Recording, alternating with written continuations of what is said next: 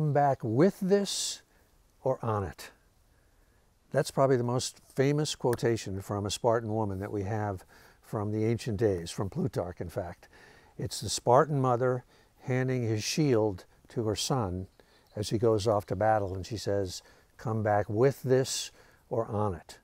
So this is episode 1 of our new series, The Warrior Archetype, and I want to start with Sparta and with the Spartan culture, because I think other than maybe the samurai, the Zulu, the Maasai, Sparta and ancient Sparta, particularly before the Battle of Thermopylae, was the supreme example of a warrior culture. And I want to start talking in Sparta about the Spartan women.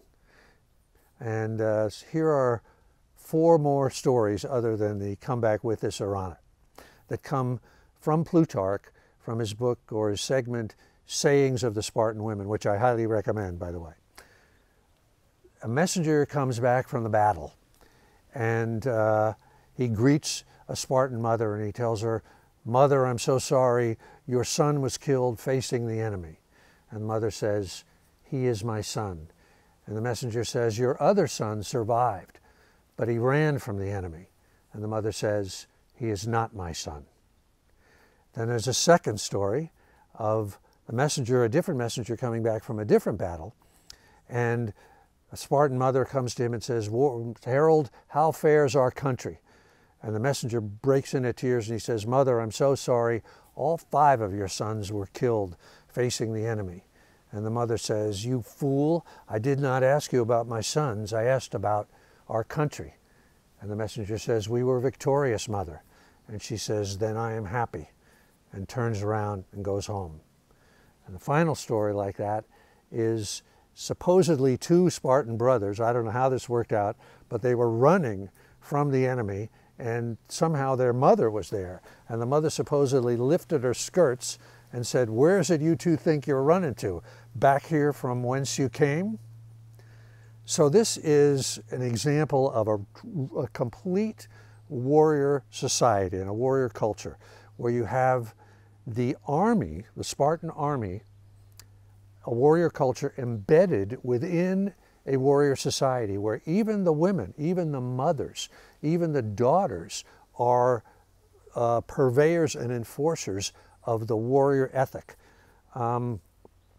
If a Spartan warrior showed signs of cowardice in battle, when he would come back to Sparta, the young girls would gather around him, and they would, wherever he went, they would follow him singing these songs of ridicule.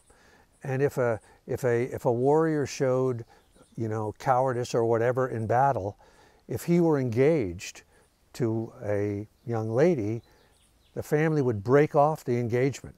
And if he had sisters, and if they were engaged to other young men, those families would break off the engagements to the sister.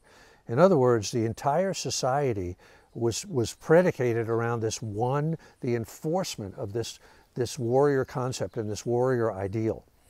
Now, just for contrast, let's contrast it to our American culture.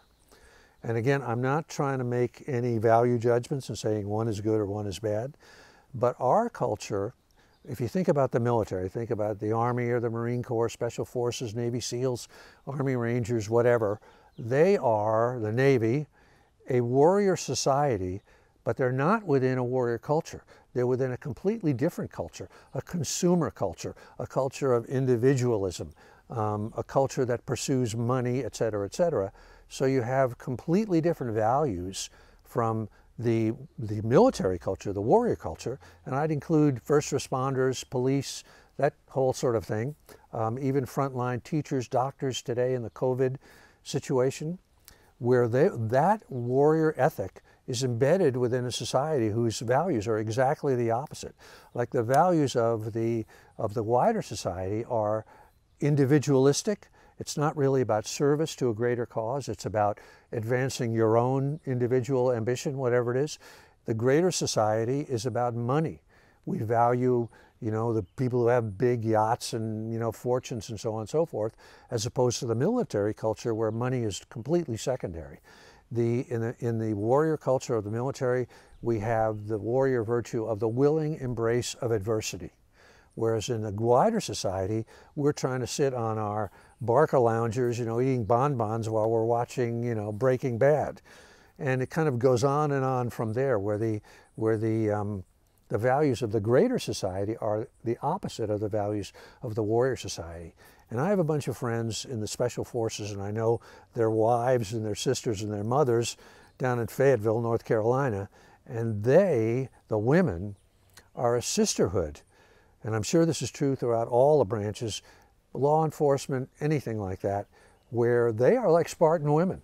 Spartan women, but within a culture that doesn't value what they value. So in any event, this is, we're going to do a second episode of different aspects of the Spartan women, but just to give you a sense of what a warrior culture embedded within a warrior society, where even the women, the children, the wives, the sisters enforced the warrior virtues. Oh, there's one last thing that I wanted to add about Spartan women. Spartan women were famous as the most beautiful women in ancient Greece. Helen of Troy was a Spartan. She was the wife of King Menelaus, who was taken away by Paris and started the Trojan War, the face that launched 1,000 ships.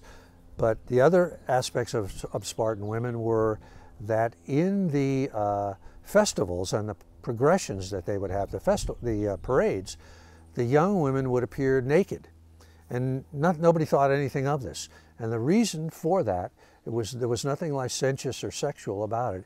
It was to encourage the young women to train, to run, to be physical, so that they would look their absolute best. And again, the whole point of that was that a Spartan woman's primary job was to give birth to male warriors who would continue the culture and continue the warrior ideal.